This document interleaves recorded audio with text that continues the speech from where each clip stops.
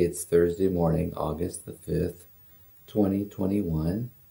I'm Pastor Mike Custer, the pastor of Bible Baptist Church in Grand Forks, North Dakota, and it is a privilege to be able to share some thoughts with you from God's Word today. God's Word is just inexhaustible, and it's impossible for us to plumb the depths of the wisdom of God found in the Scriptures.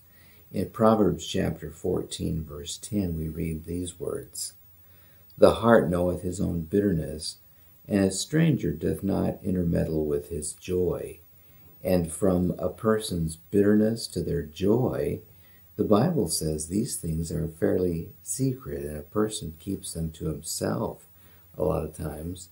Bitterness and joy. And yet the implication here is that even though the heart of man can be a real mystery to other people, the conclusion that we would draw from this is that God knows. God knows. He knows all things. The deepest burdens, God knows. The greatest joys, God knows.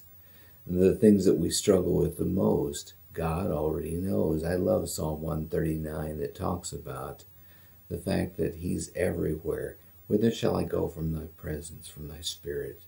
Wherever I am, you're there, and you know me thoroughly. God knows our heart thoroughly. What a blessing that is. In some cases, that could be a burden that we can't hide anything from Him. But ultimately, it's a blessing because we can never say, nobody understands, because it's not true, and maybe no human person could understand exactly what we're thinking or feeling. But God knows thoroughly and completely, and He certainly does understand. He knows everything about us. He knows all the machinations of our heart. He knows every hair on our head. He knows when a sparrow falls to the ground. God knows. The Lord knows it all. And so we can easily and we can readily confide in Him because He already knows. We can't say anything to the Lord that He doesn't know already.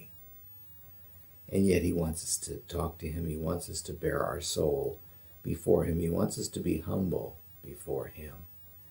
And when we confess our sins, the Bible says He is faithful and just to forgive us our sins and to cleanse us from all unrighteousness. And there's never a time when God says, "Oh, I didn't know that," because He already knew. From the bitterness of our heart to our great joy, the Lord knows it all. And He loves us just the same. He loves us regardless. What a blessing. You can trust the Lord. You can take Him all of your burdens and leave them there. You can entrust your very soul, your eternal spirit, your life with the Lord. He understands, He knows, and He is well capable of handling all of those life situations. I love Hebrews chapter 4, where the last couple of verses in the chapter 15 and 16 say that we don't have a high priest who can't be touched with the feelings of our infirmities. He understands because He suffered all these things, yet without sin. He is tempted like in all ways, like as we are, yet without sin. And so therefore we can come boldly to the throne of grace and find grace and mercy to help in time of need. Just take your burden to the Lord.